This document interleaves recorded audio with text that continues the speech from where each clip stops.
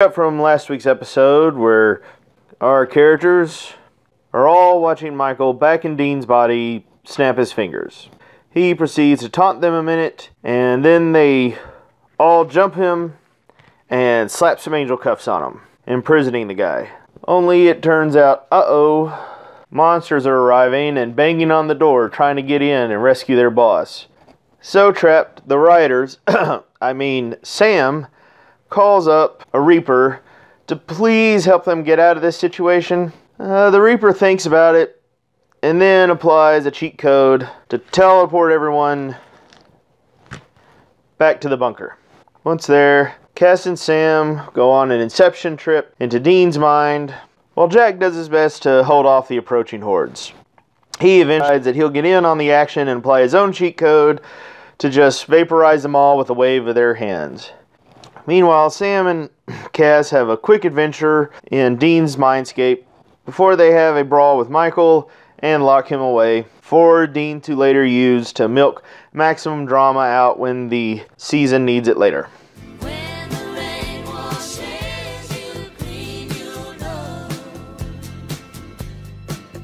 Alright, let's get the negative out of the way first so we can end this review on a mostly high note. I am annoyed that the Reapers seem to be the new get out of jail free card for the show, and I wish the writers were using a bit more imagination. For example, it was just 2 episodes ago that Naomi talked about helping the protagonists out after Castiel saved Heaven from Mr. Goo. So what if the group had called on her and she used Heaven and its teleporting doors to get the group out and into the bunker, or to just outside the bunker? Not to mention something other people on Twitter noticed, that at the start of this episode, Castiel acts as if he can't see the Reaper that Sam is talking to, when episode 510, Abandon All Hope, established that he does see Reapers. There are some possible explanations here, but why should we even have to bother with them? Why not just adjust the scene to have Castiel see her? It wouldn't change anything. It also bugs me a bit that Sam ultimately used a machine to jump into Dean's mind, when we know Cass can do that. For example, see episode 808, Huntery Hiroshi, or the fact that he touches Sam to go into the mindscape with him. It would have been nice to maybe have a scene where Cass tries that at first, and then they reveal that Michael has some kind of archangel mind barrier up that blocks them, and then Sam thinks about it and decides to see about trying a machine that maybe somehow gets around it. It would have been a bit of a stretch, but they could have sold it. Then, when they do go and perform this inception dive into Dean's mind, why are they doing it in the open, exposed library that's close to the bunker entrance, where monsters are coming? Why not, say, relocate to one of the dungeon rooms? Especially if they fail and Michael happens to get loose. Maybe perform this in a place that could theoretically hold him. Okay, I know part of the answer is budgetary, but the point I'm trying to make is that this goes back to what I said about the previous episode, and that when you want to have tension, you need to have the characters doing everything they can to gain every possible edge in the situation. It doesn't matter if it fails, it doesn't really matter if it's necessary. It's the effort that really matters. The audience won't believe things are desperate if the characters aren't acting that way. And one way people act when desperate is they try anything and everything that's possible. When there are obvious avenues that the audience can see but the characters aren't bothering with, it all undercuts this effort. For another example I meant to bring up in my review of The Spear, why haven't the boys been planning this with Naomi and the angels? Why not construct a cage up in heaven that they could lock Michael into and kind of turn him into a power generator for the place, since it's supposed to be at stake, since things are getting desperate? Again, seeing this effort and having the boys debate about whether to kill or just expel Michael and what they can do, these little touches would have worked wonders for increasing the tension in the story. Okay, so I may not have many viewers, but I'm becoming convinced that one of you out there is actually working on the show. I mean, I complain constantly about continuity, and what do we get? But an episode so stuffed with continuity, I feel like I need a cigarette after it. I had fun trying to play a little mini game of Name the Episode when Cass and Sam were hearing the voices in the big empty of Dean's mind. Speaking of, was that Dean's mind looked like the big empty, sly meta joke there? So yeah, my complaints are minor because most of this episode I really enjoyed, and the sheer amount of continuity they used in this one makes the single misstep stand out more, but forgivable given the goodwill they earned. Heck, I like seeing Pamela again. You know, maybe a preference for Anna or Lisa to come back, but I know scheduling in the real world affects those things, so it was just nice to see another great character return, and Pamela didn't get enough love in the show. I like that the monsters in this episode were smart and tactical and turned that one guy to their cause to use him as a double agent. And it's nice to see the cute Maggie back and to have Jack do stuff. I kind of like the ending with Dean, besting and locking Michael up in his mind. Given what we see, this is very evocative of Sam taking control in episode 522, Swan Song. This does make me wonder, when Sam took control, did he lock Lucifer in the Impala's trunk?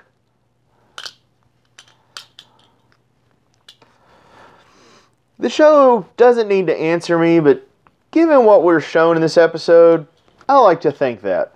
As for Michael himself, well, let's be honest, he's mostly just playing a restrained Lucifer. In fact, let's take a moment and talk about him. In case you haven't realized it by now, I really do enjoy Kripke's work. By far, his original 5 seasons are the best of the show, and for me, set the standard by which all the others are judged. No, he doesn't have a restraining order against me.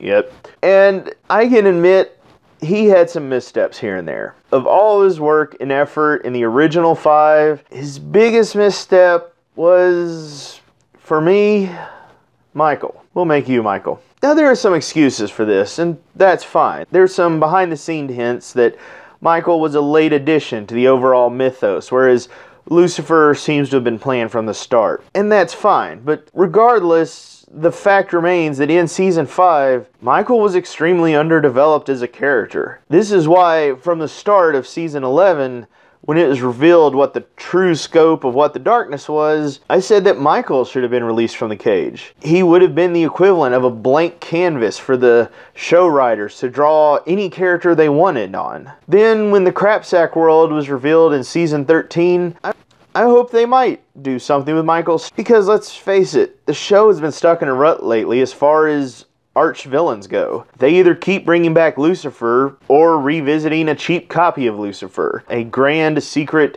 greater evil that has a bone to pick with God. The exceptions are pretty much the Leviathan in Season 7, who fulfill half of the criteria as a knockoff, and the British Men of Letters in Season 12, who were ultimately shoved aside for yet more Lucifer. They did try a little bit of something with Metatron in Season 9, but that was so underrealized I can't even really tell you how it happened. So now we have more characterization, more revelation about Michael, and what do we have? Lucifer. Again. But this time with the dash of Mr. Spock. I'm mostly disappointed because this was a great opportunity to try something really different. In Christian lore, Michael is considered to be the champion of humanity. So what if this Michael from the other world was if Mr. Rogers had gone rogue? The TV show Angel had already explored this a bit in their Season 4, but that was still little as far as the actual character went. With Michael, we have a real chance of examining this. His idea that the alternate worlds we've seen in the show are just rough drafts of Chuck's is a interesting one from both a philosophical perspective and an interpretive tool of earlier episodes. So what if? What if Michael originally wanted to do right by man? What if this one from that other world after defeating his Lucifer, tried to make a paradise on Earth. Only some humans probably rejected it, fought against the angels trying to help them, even figured out ways to kill them. So Michael just starts hitting back a little. He doesn't really want to kill humans. Things just keep spiraling out of control because they won't accept what he's trying to do for them. And through it all, Chuck never comes back.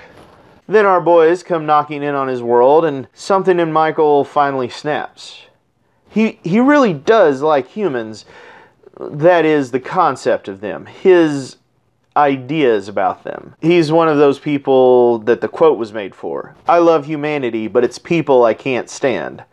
The revelation his dad just keeps making them and then abandoning them to suffer. It gives him a new idea. He resolves to fix things. He's not going to abandon humans like God did. He's going to rewrite the draft, so to speak. He's going to show Chuck how the story should be done, even if he has to take over people's minds and make them appreciate his effort. This then would have some interesting interactions with Dean, who once said, people are crazy. What if Michael appealed to that side of him, the bit of misanthrope in Dean? What if he explained that he would make a better world? Instead of letting Dean go to crush his hopes, what if he let him go to be reminded how awful things are out there?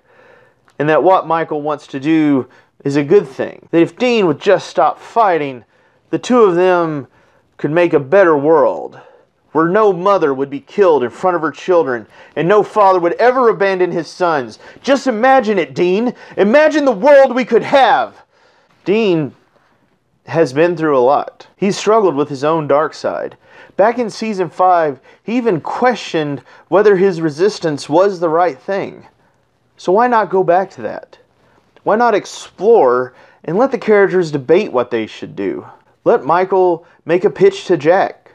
Let him accept the boy instead of taunting and fighting him. Have Michael offer the little Nephilim a place in the new world. His first lieutenant. The one who will command his armies and forge a world where an unborn child isn't hunted to death just because of what he is. Last season, Jack demonstrated a distaste for death. Michael's comment that they've stopped death and enslaved the Reapers could be a suggested goal. They would stop death itself. Nobody would ever have to die again. Although, side note, this does make you wonder. If the angels in that world had control of Reapers, how was there ever a war to begin with? Can't they just send Reapers to assassinate every opponent in the Resistance? Anyway, there's just so much potential rich and engaging drama here in this setup. The episode had a nice moment where Jack, caught in a dangerous spot, felt the need to use his power and save the day at a cost of a piece of his soul. I like that. And I hope we get some more examination on this dilemma. What if Dean was something similar? Instead of Michael locked up and raging at the cage in Dean's mind, what if he was calm, collected? Then, as the boys faced turmoil and strife through the season, Michael's voice could be ever present, whispering in the back of Dean's mind, "Let me out. I can stop this. We can stop all of it." A civilian lays dead, and Dean hears the whisper, "I could heal them." A story like that, it wouldn't be easy. It would be a challenge to write, but if the writers rose to it, and I believe some of the ones we've seen could rise to that challenge, this season could have been one of the best the show ever had. Maybe even equaled Kripke's efforts. But this is more of a complaint of Michael in the general, so it doesn't really count against this episode in particular. Just a lost opportunity that we could have had.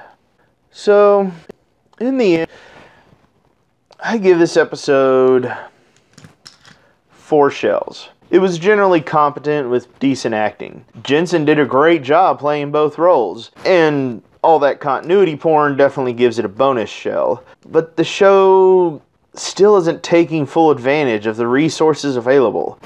There's still mistakes here and there, and we're still mostly retreading old ground. Only this time, instead of Sam, we're doing the same thing with Dean. Also, this title for this episode is just baffling. Is it supposed to be related to Michael's motivation? Regardless, it's still a step up from the previous episode, and I keep the rest of the season will work and strive to be the best that it can be. We'll see. Until next time, thank you for watching. Feel free to like and